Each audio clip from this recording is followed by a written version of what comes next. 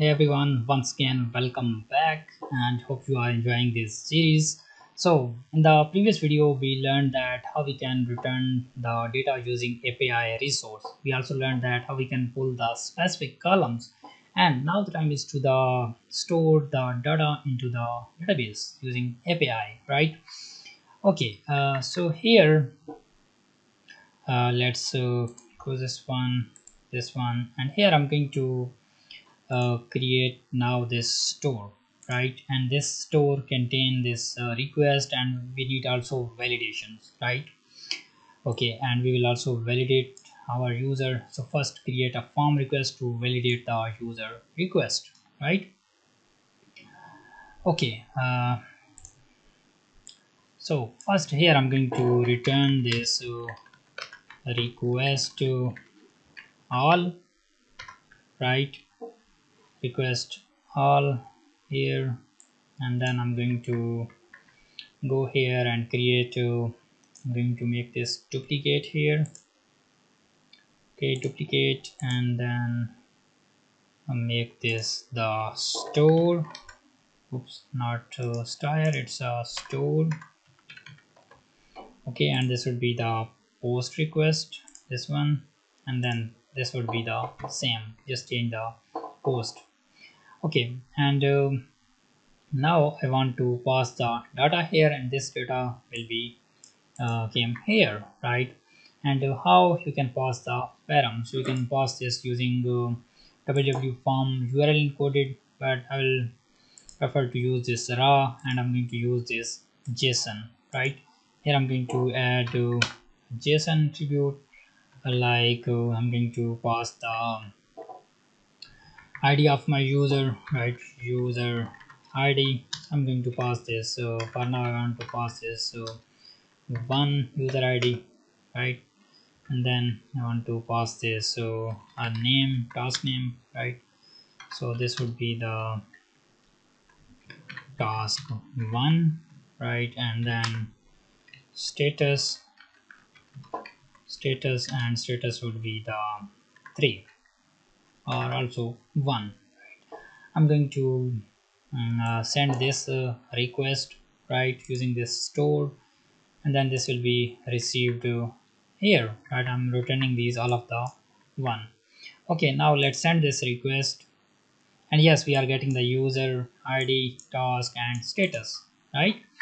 Okay, but here I want to validate the user request. So for example, here user is not passing this name, right? He is passing this empty value. So if I send this out, so it's just accepting this as a null. I don't want to accept the null value. I want to validate the user input.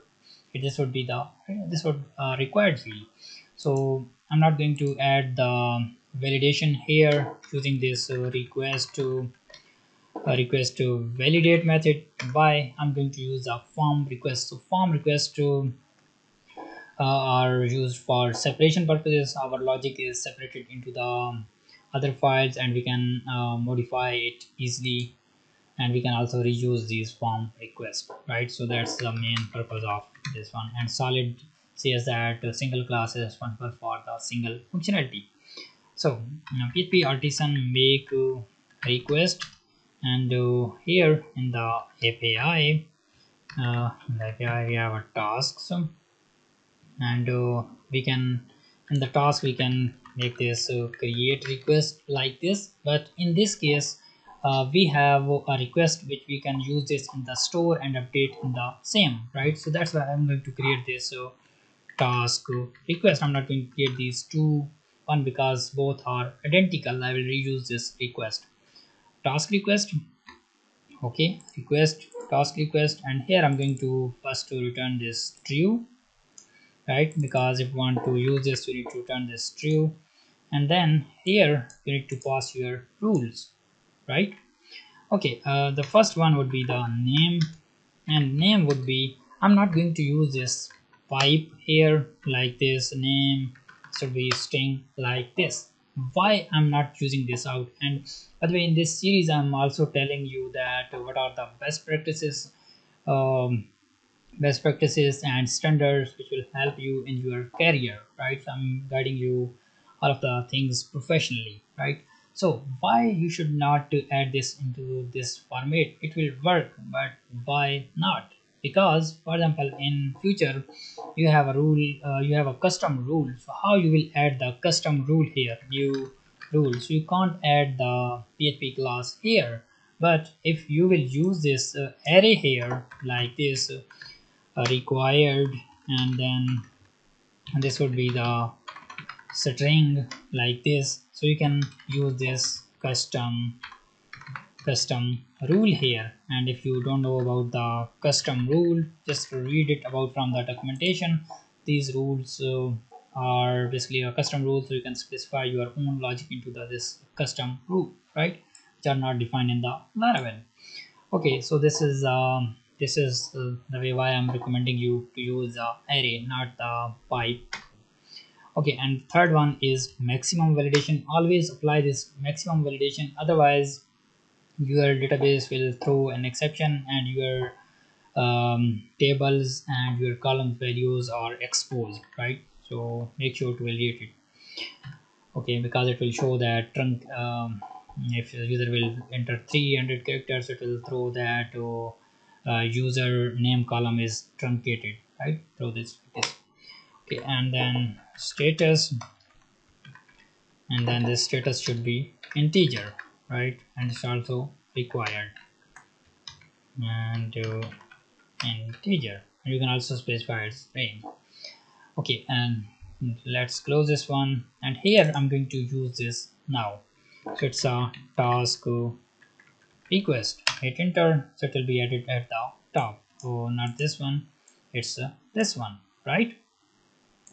Okay, and if I save this one, and now I will send this request, so it will properly validate that user task shouldn't be empty. Send this out, and yes, it's throwing this like this. And why this one is throwing? Because it's telling that you cannot use these, you cannot skip this name. And why it's behaving like this weird, displaying this HTML?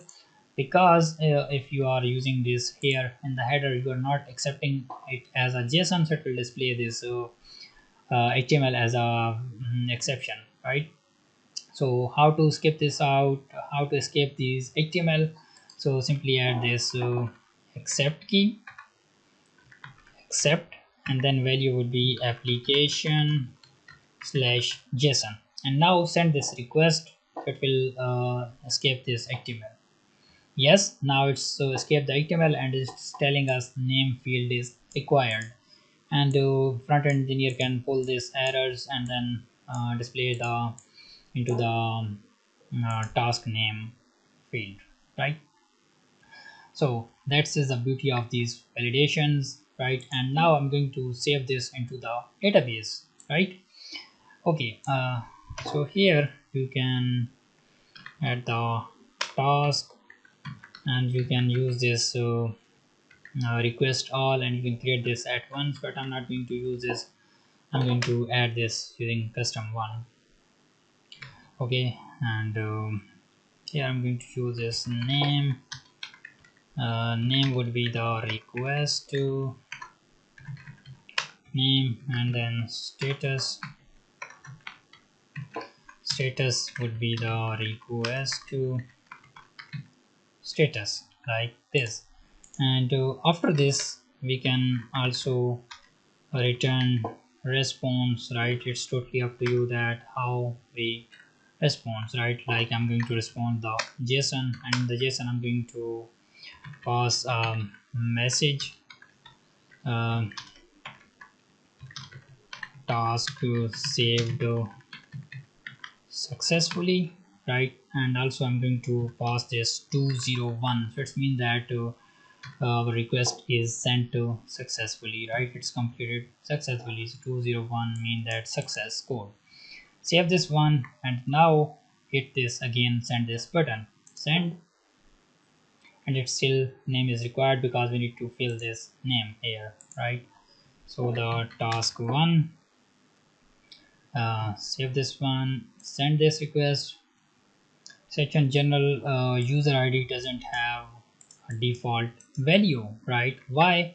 Because here we are not accepting the user id. So pass this to user id and then request to user id like this. Save this one and now let's send this request again. Send.